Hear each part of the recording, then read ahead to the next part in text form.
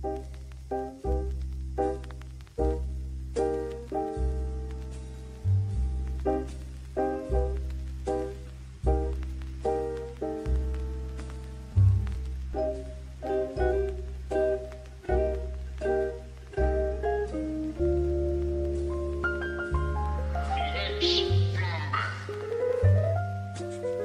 C, but you don't deserve respect at all. How dare you bully us inside our home? Now everybody in the world knows all your propaganda show who you fooling at. One C, but you don't deserve respect at all.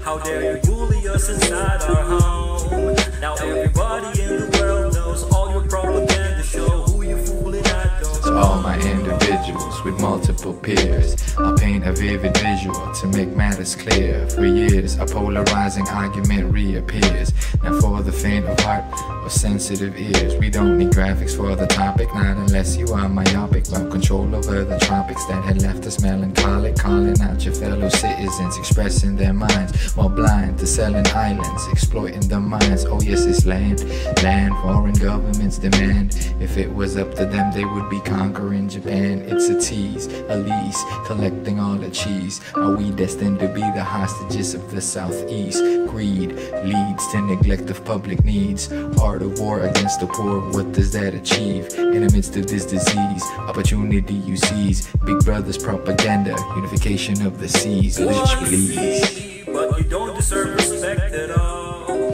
How dare you bully us inside our home? Now everybody in the world knows all your propaganda show who you fooling at. One C, but you don't deserve respect at all. How dare you bully us inside our home? Now everybody in the world knows all your propaganda show who you fooling at. They said China planted coronavirus all over the world. Fact. They said China's exploiting Philippines' natural resources. Real talk. They said China's expanding territories in the Philippine Islands. They said China's willing to go to war if you resist them. Meanwhile, Filipinos killing each other for a piece of cheese. Fact. Politicians steal money from our hard-earned taxes. Some authorities abuse their powers with excuses. Corruption, exploitation, using violence to hide the bullshit. Sabi ng mamamayan, gutom kami, nasa ng tulong. Di pwede lumabas ng bahay, maghanap buhay at bumangon.